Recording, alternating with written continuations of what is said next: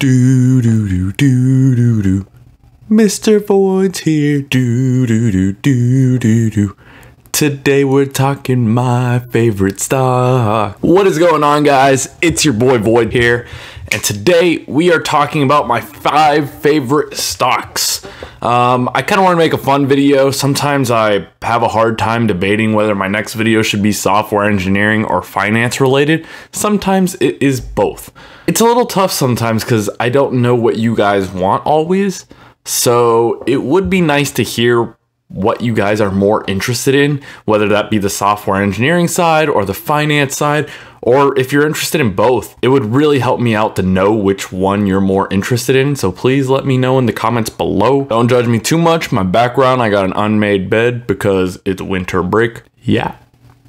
Stock number 5. So this one I've talked about before in my dividend video, but it is O is a real estate investment trust, which is basically, you can kind of think of it like a real estate company that buys real estate and uses this money that people put into this trust to purchase real estate, and they pay a dividend kind of like a reward for like owning them in a sense. Their dividend is actually monthly, and it's roughly under 25 cents per share. The cost right now is around $60 per share. So it's a pretty good ratio of dividend to stock price. I also think that real estate is generally pretty stable. It doesn't go down a whole lot. It doesn't go up a whole lot. And they've increased their dividend since 2013, almost every year at least once. So it's pretty stable. It generally goes up. Its average return over about a year is, I think, 6 or 7%. So that's pretty close to the S&P 500 average, as well as providing this dividend income. So that's why I like it a lot.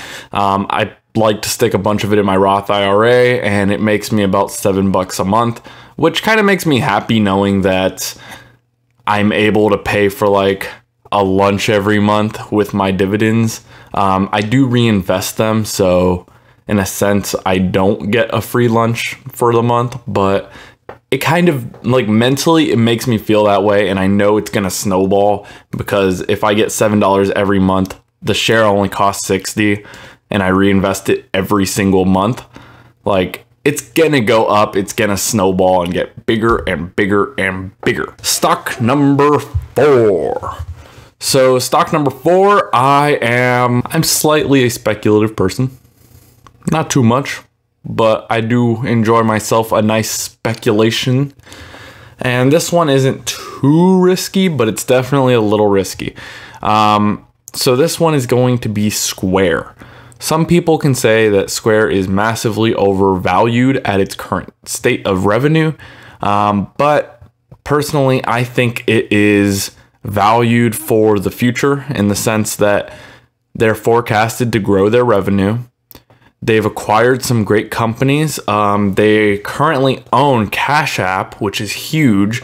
I don't see Cash App like losing users or getting any lower. Cash App even recently like opened up like whole bank accounts and investing accounts and stuff like that. So they're definitely growing. They also own Weebly, which is a huge like web services thing.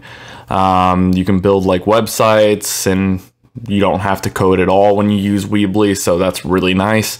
They're also really known amongst like small businesses that want to create a website without hiring a web designer. Those are great companies that are under it, and Square has a bunch of great products. Whenever you go cash out, like you're buying an ice cream or whatever, you swipe your card and they have the like Square interface. It's a lot nicer than a lot of the other competitors. At least whenever I use it, I think it's a lot nicer. I like that it gives me the option to email my receipt.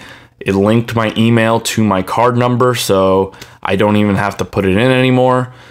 It's really nice. All right, my next favorite stock is also a little speculative. I do like to take a risk. I feel like because I'm at a younger age, I am in a position where I can handle a little bit of risk. If everything goes down to zero, that would suck a lot, but it would be okay with me. Like, I don't have a lot of dependence. I don't have a lot of I don't have as many responsibilities as I think I will have later on. So I'm okay taking a little more risk. And this third stock is DocuSign. I actually bought this stock when it was about 50 a share. Now it's 245 a share. So it's definitely made me a profit on that front. But is it overvalued now? It could be. I still trust them personally because I think they got a boost from COVID, yes, because literally the nature of their business is online signing of documents. But I don't see people reverting back to documents from DocuSign. I think historically that anytime there has been like mass production of something or mass need of something, that thing becomes more of a norm in life as opposed to reverting back to not having it. In World War I, wristwatches actually became like more standardized to wear amongst everyone because in war, a pocket watch was inconvenient and having it on your wrist was much more convenient. But years later, we still have watches. I mean, even to this day, we have smart watches and people still wear regular watches too. So they've definitely been here to stay. They weren't only used during that time of war. So that's kind of my take on it. I think DocuSign is here to stay and will continue growing even past COVID. Maybe it goes down a little bit after COVID, but I think in the long term, it will reach new highs after COVID even. My second favorite stock right now is actually going to be a really popular one, but that's going to be Nvidia. If you don't know who Nvidia is, they're a pretty popular stock. They're a huge company. They make graphics processing units or GPUs. Basically, GPUs are used for a lot of things. They're used for computers whenever you're gaming. They can be used for cars even, like autonomous driving. They're used in a lot of machine learning and AI.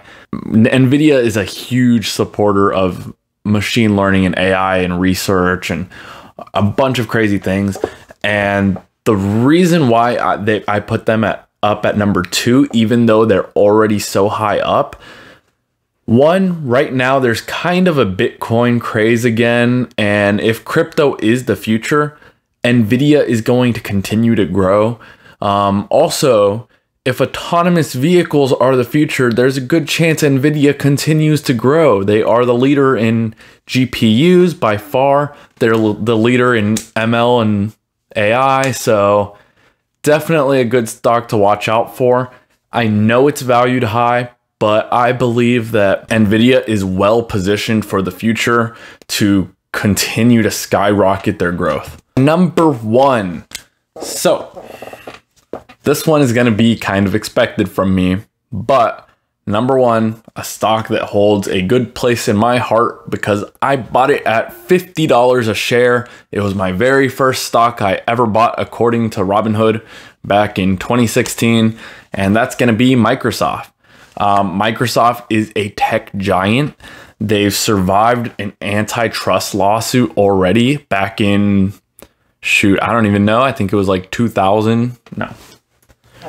Back in like early 2000s, they survived the antitrust lawsuit.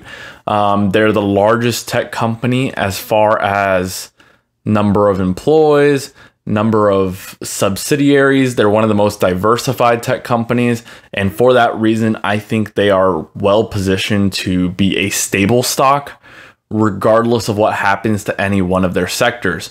If PlayStation outsells Xbox, it doesn't really matter because Xbox is a fraction of Microsoft's entire revenue. On top of that, they are also heavily pushing software services. So on the Xbox platform, they're pushing the Game Pass, which is currently making them a good amount of revenue, and I think it will make them even more in the future, especially with acquisitions of Bethesda. That was really big. I believe they're still trying to acquire another big studio, according to speculation. Azure is huge. Microsoft is doubling down on Azure. They are hiring a lot for Azure. If you don't know what that is, it's basically a cloud like computing platform, or like it's basically cloud services such as similar to AWS or Google Cloud. They're really competing with AWS right now. AWS currently is larger and makes more money, but I do believe that Microsoft is a more trusted company who will overtake the cloud industry if they keep their current pace. I also believe they're the only tech company who isn't like under public eye, under like fire for trust lawsuits and all this like bad press. And generally people don't dislike Microsoft. So I think they're really well positioned to, instead of having to be on the defense, to really get aggressive and try to make some moves with new technology, new research. I'm going to be looking out for Azure to take the lead. I'm going to be looking out for the Xbox Game Pass to do really well as some more acquisitions from the Xbox studios. I'm also going to be on the lookout for Windows. I do think they lost some market share to Apple. Maybe they continue to lose some market share, but I think that Windows can come back strong.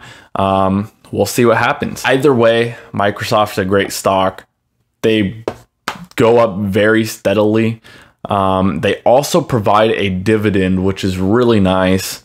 All that combined, I think it is one of the safest stocks in my portfolio, and that is why I will continue to hold a large amount of it. Those were my 5 favorite stocks. I'm not saying these are the best stocks. I'm not saying that you will make money if you buy these stocks today. I'm just saying that I am buying these stocks and I was giving my reasonings for it. I'm kind of trying to get rid of some liability here. I am not trying to get sued. If you guys want to do the opposite of suing me, which would be liking and subscribing, that would be great. And I will see you next time.